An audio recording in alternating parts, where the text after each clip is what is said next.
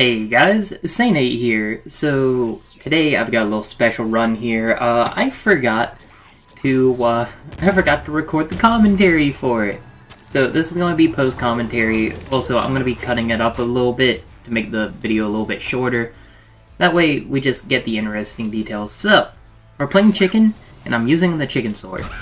But here's the twist: I'm using just the chicken sword. I'm using this little wet noodle of a weapon. It comes with a lot of its own challenges, but for our first mutation, I pick up patience here because none of these mutations really spoke to me. Stress maybe, but not really. We're looking for long arms and scarier face. Those are the two mutations. So the big bandit fight, I bait out the charge for most of his attacks. That way I can get multi-hits to speed up this fight as much as possible. Because the longer the big bandit fight goes, the more in trouble I'll be. So with that being said, big bandit goes down pretty easily. Then we move on to the sewers with long arms. And one moment here, once I pick it. And scarier face. This lets me one-tap the rats at a safe distance, making the sewers a lot easier for us. A lot easier. But we're also hitting the point where some enemies are taking many swings just to take down. And of course, you might be saying, just throw your weapon. If I throw my weapon, there's a high chance that I'm not able to get it back in most of these levels. So, after the sewers, we pick up Strong Spirit. Nice defensive mutation that I really enjoy. It'll keep us from, accidentally killing ourselves with cars or anything like that, or getting one-tapped by assassins. But we're also encountering the main problem of the main mobs taking 2 hits to kill. Also, for our fourth mutation, we didn't really get a useful one here. All of these mutations didn't really help my current situation, so I end up just picking back muscle. But I'll take this moment while in-game me is deciding to just say, the big dog fight's coming up. Big dog I'm not too worried about. I'm more worried about the arena we fight in, being big and open. Of course, with the chicken sword, it's a melee weapon. As you know, most melee weapons are able to deflect bullets, and they do multiple hits on moving enemies. So big dog is really easy to take down. I mean, really easy. You just smack him and he's done. But that's not what I'm worried about. What I'm really worried about is this next level, the Crystal Caves. So, the Crystal Caves, these little crabmen, take 3 swings. These are the basic enemy, and they're starting to take 3 swings. This is very bad for us, but we get through it.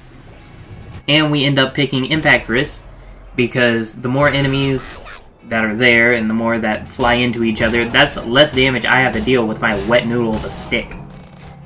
So, we move on to the Frozen Waste. All enemies are starting to take 2 or more hits. So I'm more worried about the snowbots with cars. So on 5-2, we end up taking hit by an explosion and then losing our Strong Spirit to one of those snowbots. So we're in a bit of a risky situation here with the Little Hunter fight coming right up. We weren't able to get full health, so we're not going to have Strong Spirit for the Little Hunter fight. However, I do get a mutation here. I do get Rhino Skin. Rhino Skin is the only good mutation here for us right now at this very moment. You could make a case for Last Wish, but that's only temporary. Rhino Skin will carry us way further down. Plus, we have to start thinking about the palace. So, with the Little Hunter fight, I try to bait him into a corner as much as possible, and luckily, we were able to do that. The only thing I'm worried about for the Little Hunter fight is the explosion at the end. Because we can usually deal a lot of damage deflecting his own bullets against them, and the fire couldn't really affect us because of our swing speed. So, with that, Frozen Wasteland is conquered. Now, on to the labs. Originally, I didn't think about how I would handle the labs, but it appears the fish creatures only take 1 swing to take down, and I'm not really worried about the exploder dudes. I'm more worried about the Rhino Skin guys, because just see how many swings they take. I start throwing my weapon at them, even though usually I don't really like to throw my only weapon. But with that being said, we make it through the labs. And on to the last level, the palace. This is what I'm worried about, the palace. The palace is extremely worrying, but we pick up trigger fingers to help deal with the IDPD that spawn at the start of the level, which is pretty convenient. But as I was saying, the palace, the guardians, they take 5 swings to kill. The exploder guardians take also a bunch of damage to kill. The dogs take even more damage to kill. There's bullets everywhere. The dogs will murder us if they ever touch us. It's a very, very worrying level. Just look at how many swings it's taken to try to kill this dog. It is ridiculous. I'd be ashamed to the ATF. Just look at me. Can't even put down a single dog without 50 swings, man. Is bad. But, that being said, we'll make our way through the palace, and we finally find our way to... Well, first off, I pick up Rabbit Paw here, because I want more health drops from the orbs the throne spawns. But we make it to the throne fight. And when I say this fight took forever, I'm not exaggerating. Like, at all. This fight, after we started here, this fight is a doozy. He's got a bunch of health. He's got a lot of health. And he shoots a lot of projectiles and does a lot of contact damage. This is our ultimate challenge for this run, is taking this bad boy down. Thankfully, we have Scarier Face, so it's not as bad as it could have been, but it still takes forever. I'm going to go ahead and speed up all that footage. I'm not joking when I say this fight took me like 4.5 minutes, almost 5. It's bad. I was chucking my sword at the generators to get rid of the generators as fast as humanly possible. And the reason why I took down the generators is originally for this run I wanted to go and take down the IDPD captain, but well, you'll see what I mean by whenever I say I couldn't do that here in a bit. But this fight still took forever. Like, I had it was nasty. It was a nasty fight. But let's see here, where is the footage at right now?